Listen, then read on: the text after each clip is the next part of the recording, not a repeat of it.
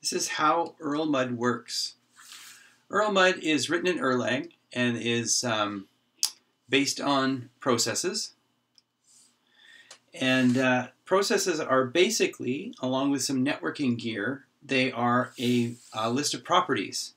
And you'll see some of the properties contain the logic. So let's do, so everything is pretty much properties. And we'll see that we have, first of all, we have values.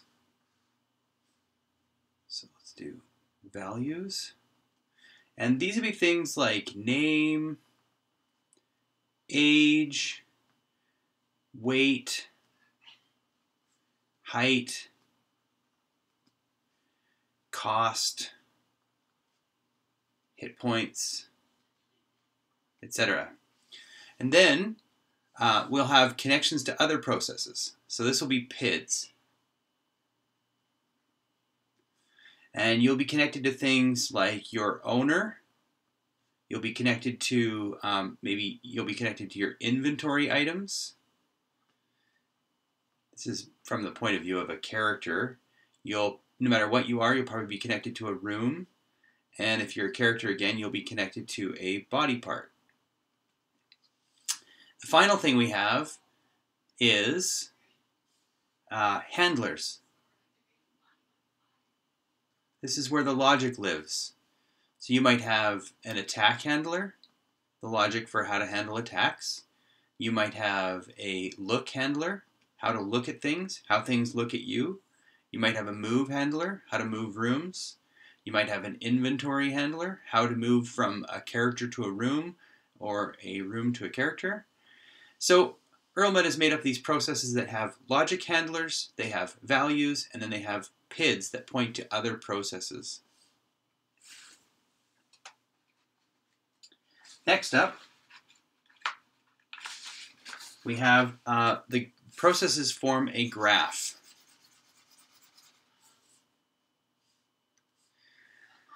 So if we had a process that was a character, and again, this is the process forming a graph. And then we had another process that was a room. And we had another process that was a body part.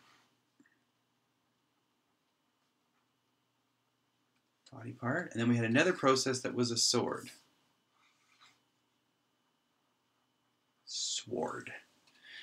And with our properties, we can have the character point to its room. So we'll do the connections in pink. So the character will have this room property. Let's give these all some process IDs. We'll call character 1, we'll call the room 2, we'll call the body part 3, and we'll call the sword 4. Normally process IDs look a little bit different, but the numbers work fine. So we'll use pink to draw out our properties. So character might have a property that says room 2, and that would connect it to this room. Then room might have a property that says character 1, and that would point it back to this character. Then room would also have a body part 3,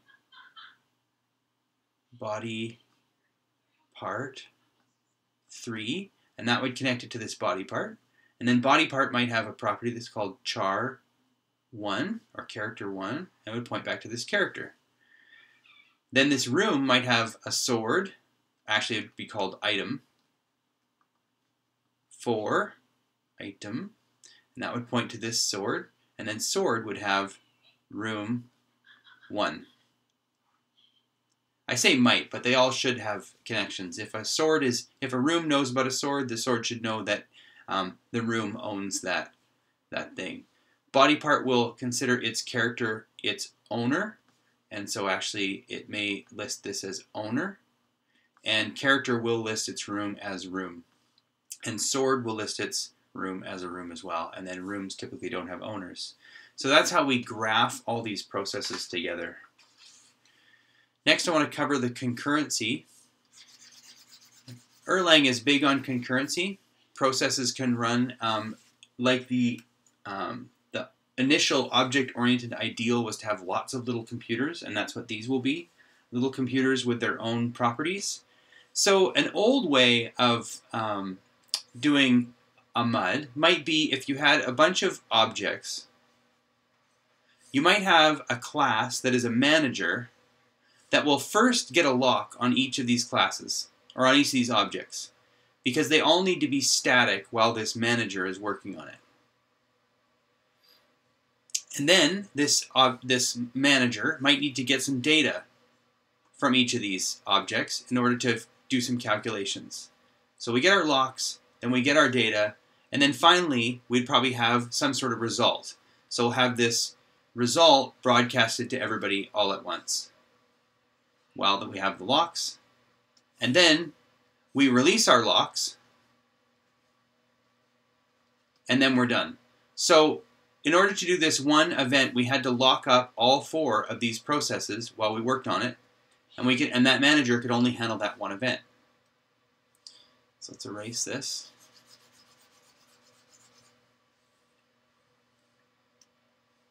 And again, this is concurrency. So now in erlmud, what we're going to do is we're going to have several processes.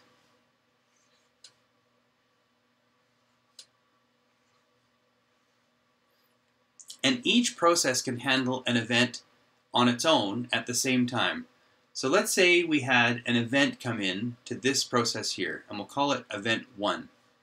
So it comes into this process, and then when it's finished with it, it'll pass it off to this process, and then it'll pass it off to this process, and then it'll pass it off to this process, and then this one. And let's say these are, they'll have to be connected in order to send it along the graph. So let's say they're connected like this. And let's say there's another connection this way. Then we get event 2 comes in at roughly the same time, and let's say that one comes in here. That's 2. And it goes to this one, and then it goes to this one, maybe this one, and then back to this one. So you can see in some places if they arrive roughly at the same time. Here, this process will have maybe two events in its mailbox that it'll handle, and at other times, they'll pass each other by. So different processes will be able to handle events together. Instead of waiting for one event to come in and be handled, and then the second event come in and be handled, they can come in at the same time, and only the processes that only processes that are dealing with it at that time are held up. All right, that's concurrency. Now I want to go over networking, how these are all networked together. We saw that they have properties that join each other, but how do these events travel and traverse the graph?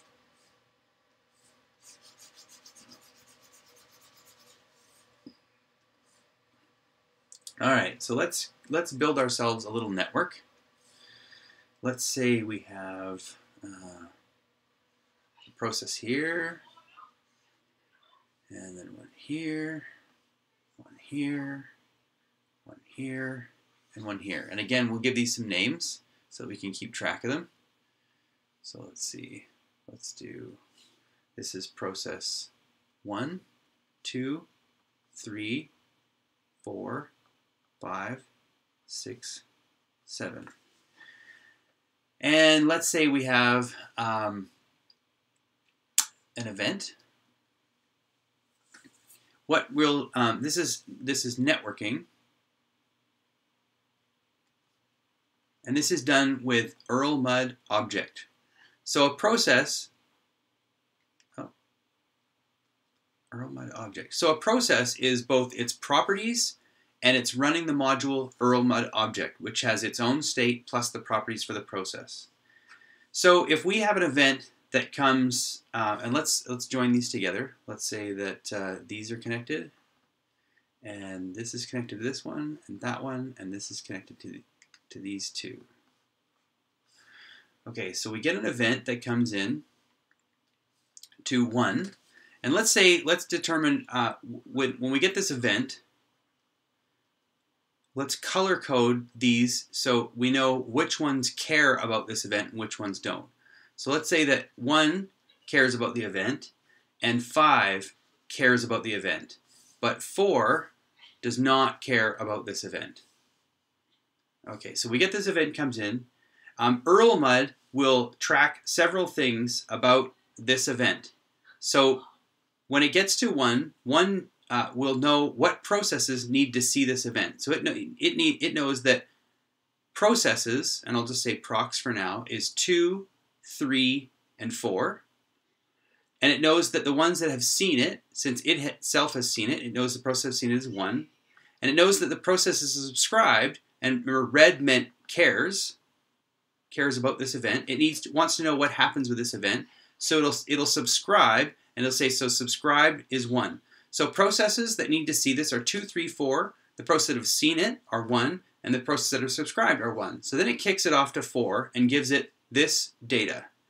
Now 4 says, okay, I recognize that, and I'll just call it P for procs. I recognize that 2 needs to see it, 3 needs to see it. I am 4, I don't need to see it. And now I know that 5 also needs to see it. And the seen ones, S, is 1 has seen it, this one here, and 4 has seen it. I've seen it. And the subs, SU, is 1, and I don't care about it. Green was I don't care, so I'm going to have subs be still 1. And I'm going to pass this on to 5. 5 is going to see it. It says, okay, I know that process is 2, 3, and I'm 5, so I don't need to see it anymore. Need to see it, but also 6 and 7. And then the ones that have seen it are 1, 4, and myself. I'm 5. And then the subscribers is still just 1, but then also I care, that's the red, so I am a subscriber as well. So that is how erlmud tracks, or erlmud object tracks network events and then sends them through the network.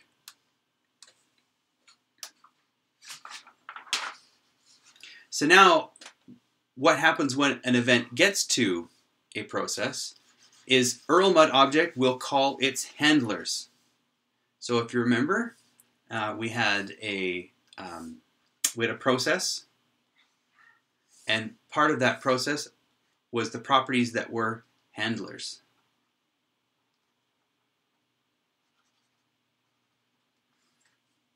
Okay, so handlers. So the erlmud object is going to send an event to a handler, and that events in Erlang are messages. So events are Erlang messages, and events start as attempts.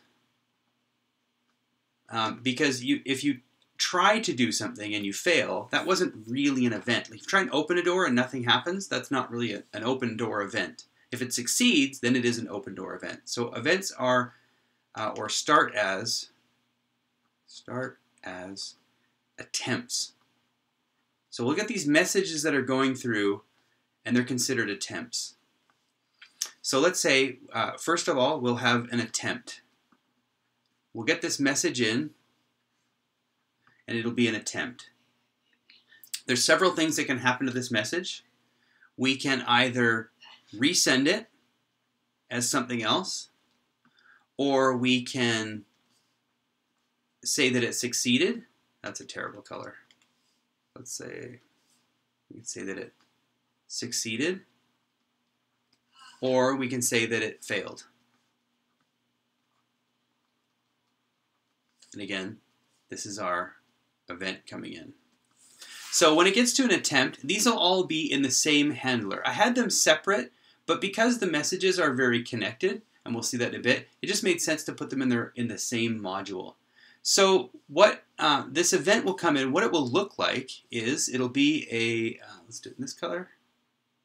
It'll be an owner process, so we know who this came from, and it'll be some kind of message like A, B, C that we can pattern match on in our function clauses to decide what to do. Oh, and it'll be, sorry, the second one is props, the properties of this particular object. Remember, this is the object we're dealing with, and we have our values, and we have our PIDs, and these are all properties. So this whole thing gets sent in to the handler that is itself a property of the object. So that's the message we'll get in to the attempt, and then the things we can do, we can succeed, we can resend, we can fail, or we can also modify. So if we want to succeed, the first thing we return in our tuple, we'll do a return tuple in a different color. The first thing we would return is succeed or fail. The second thing we're going to return is whether or not we want to subscribe or not. So sub, and it's a Boolean, or no sub. And then the third thing we can return is our new properties. Now typically attempt, handlers don't change the properties on attempt, but I suppose it's possible. New properties. The other thing we can do is if we want to change the message as it comes in, we don't have to always resend it to change it. If we're just adding a number to say the decision whether or not we hit or not, like the to hit number, the to hit roll, say, then we can just put the new message as the second parameter or the second value, second element in our return tuple. And if we want to resend the message, then we can send the message that we send back. We do we return resend. So instead of a succeed or a fail, the first element is resend the element or the PID that we want to resend it back to, and typically that would be our owner. No, actually, it'll be this. It'll be in the message itself. One of these would be like the source. So we'd say resend PID, and then the new message that we want to resend, and then we pass back also whether or not we want to subscribe, and then whether or not, and then if we have any new properties for this object. And then once we get to our succeed, we'll be passed the properties of this process. We'll be passed the message, which is some kind of tuple.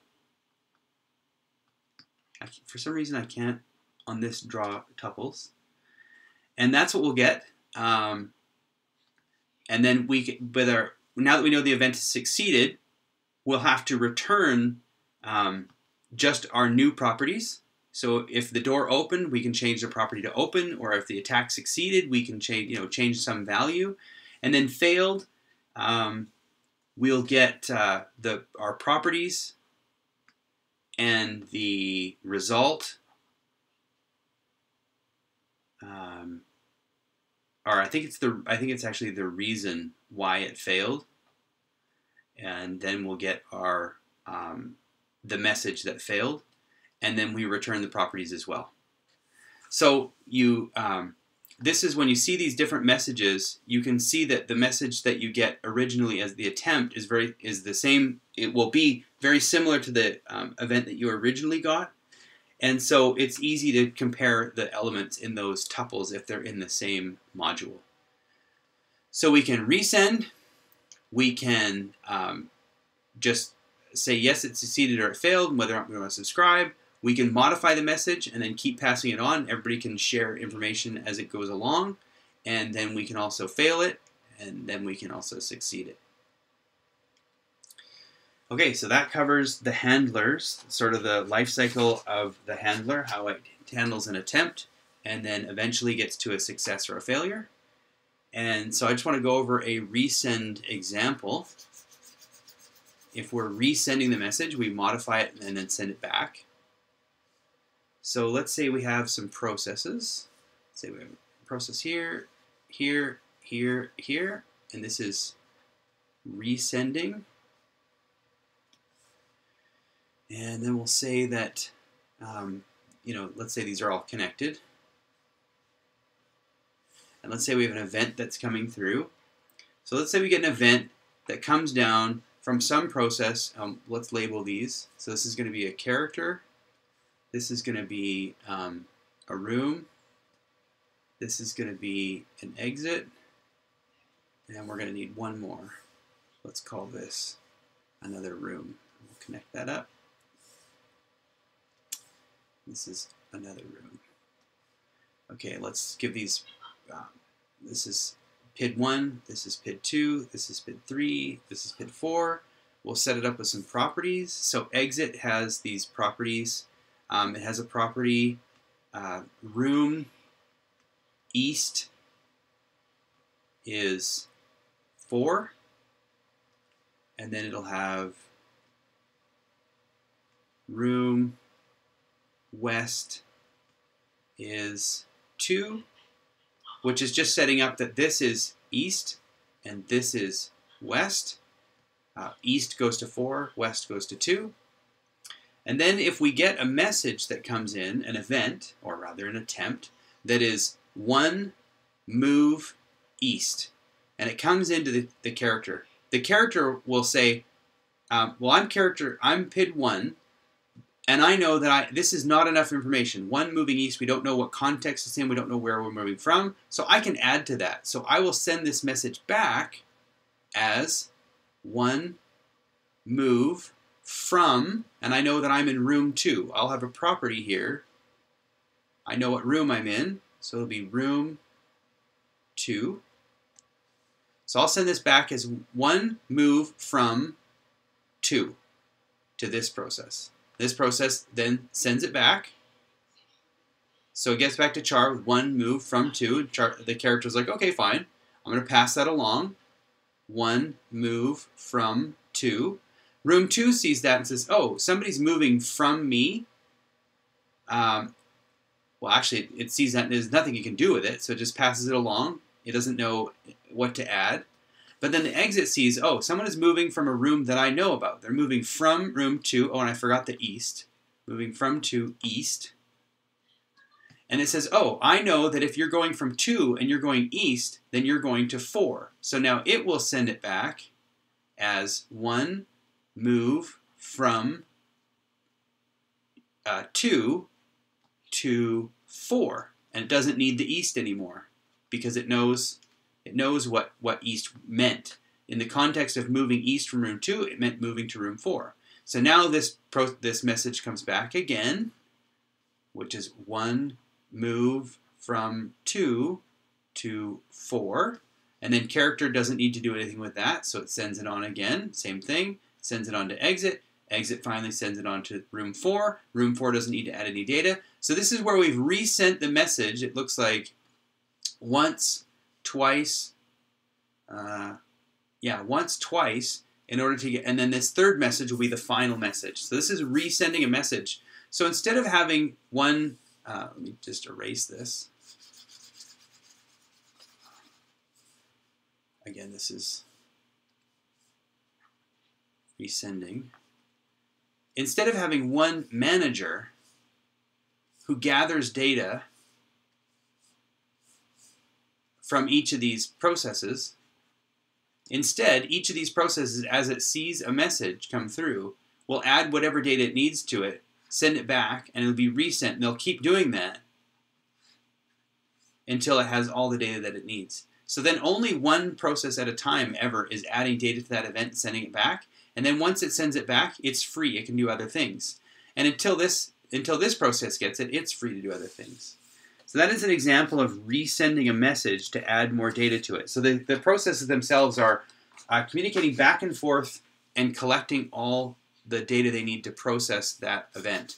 And the different handlers will know what, they'll recognize intermediate messages and know what to add to them. So this is going to be a modify example. Let's do an example of modifying a message. So that was resending a message, but we can also modify a message and just send it on. So let's again do several processes. Process, process, process, process, process, process. And we don't need numbers for this one, but I will label them. So let's say this is a character, and this is strength. This is an attribute, which is a process. This is gauntlets. They're an item. They're a process. And let's say this is like chest armor. And actually, let's do this in another color to reflect a different character. This is chest armor. And this will be a dexterity attribute. And this will be an ogre. So this is a character, and this is an ogre. And let's say the character is attacking an ogre, and we want to calculate to hit. So we'll start out with a value of 0 for our to hit number in our message. And we'll send this message to the strength process. And the strength process knows that it gives a +1 to hit. So now, the important element of this message was 0 for to hit, this will pass it on as +1. And then the gauntlets will get it, and the gauntlets know that they add +2 to hit. They're magical gauntlets, or they're whatever, empowered in some way. So now our to hit number is +3. The chest armor on the ogre gives a -4 to hit, so it's got some armor on there. So now that takes it from +3 down to -1. The dexterity further lowers this. It has a -2 as adds 2 to its armor class if you're playing a D&D style game. And now, when we get down to the ogre finally, this will be the end of our event chain. There'll be hundreds of processes that this will go through. Now we're down to -3.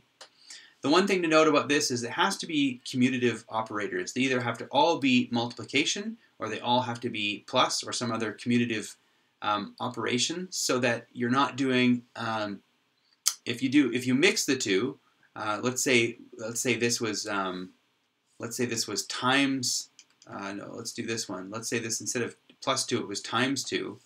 If the event goes different routes through, you might have 0 times 2 is 0, and then it's, then maybe it comes down here and it's +1, so now it's 1. Whereas if it goes this way, it's +1, and it goes up, now it's ×2, now it's 2. So instead of being +1, if it goes this way, it's +1. If it goes this way, it's +2.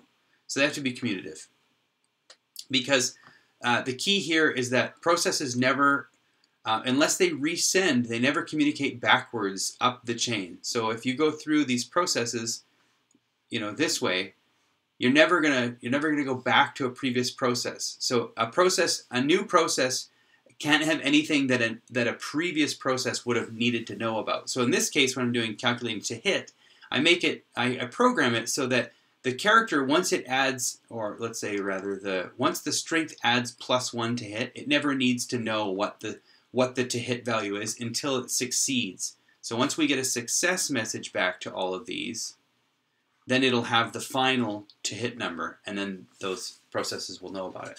So that is an example of where instead of resending an event, we just modify the event. And the last thing, finally, is time to live. I don't want, if I have a lot of processes, let's say we have some rooms. This is time to live. Let's say we have a room here, and a room here, and a room here, and we'll have some exits, and we'll just do them smaller. They're all processes, and they're connected. Those are processes that are, there's only a few of them. But then if we get into characters, typically a character will be a tree of processes. So let's say if you have, skills, and we'll have some, body parts, and each of those body parts will have items, and each of those items will have, maybe have a spell or some other process on them, or attributes. We're going to have this huge tree of processes, and so that's for each character. This is a character. So if we have 10 characters in a room, and we also have some other processes, we have a couple of trees for some reason, we have a rock, we have, maybe, we have some weather. This is going to be a lot of processes per room. And if we're going to have to take our events and we're going to have to run them through each and every process, it's going to take a while, and I don't want to do that for the entire MUD. So I made it so that when an event goes, as soon as an event gets to a room, that event now has that room tied to it. And as soon as if it goes to an exit, and again, let's just label these. This is an exit, exit, and this is a room, room, room. When it gets to the exit can see that it has a room, and that room is attached to itself. It says, "Oh yeah, I know about this." Let's say that's room 1. It says, "Oh yeah, I know about this is room 1 here. This is room 2. This is room 3." It's like, "Oh yeah, I know about room 1." And then it gets over to this room. So now we can, with this event, if it's say like opening a door or casting a spell or attacking something or picking something up, can be seen by everybody in this room and the next room. So all the characters in this room would get it, all the trees, rocks, weather, and then it go to this room. Then when it gets to this exit says, I don't know about R1. I know about R2 and R3, so I'm not going to pass this along. So this will be our sort of time to live. It'll go into everything in this room that's there, and it'll go to everything in every connecting room. So if we had 2 other rooms that were connected, then that exit would, once it's done here, this process would send it to this room, and it would send it to this room, and all the stuff in that room, and all the stuff in this room. So there's thousands of processes that will see this event, but at least it won't go through the whole mud and potentially see millions of events. So that is time to live. So now we've seen in erlmud, we've seen that it is a graph of processes.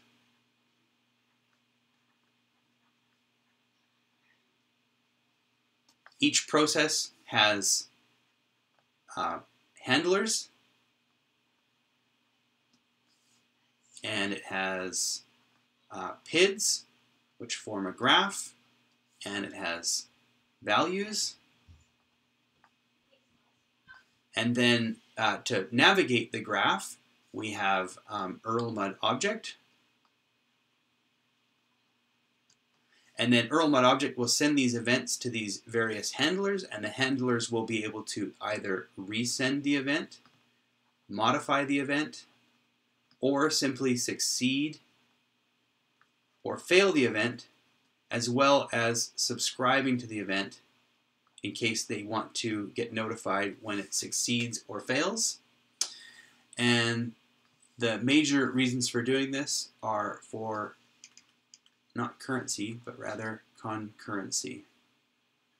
And just as a note, this is experimental. I've got some unit tests working, but I've never built a mud this way, and I don't know if it'll work.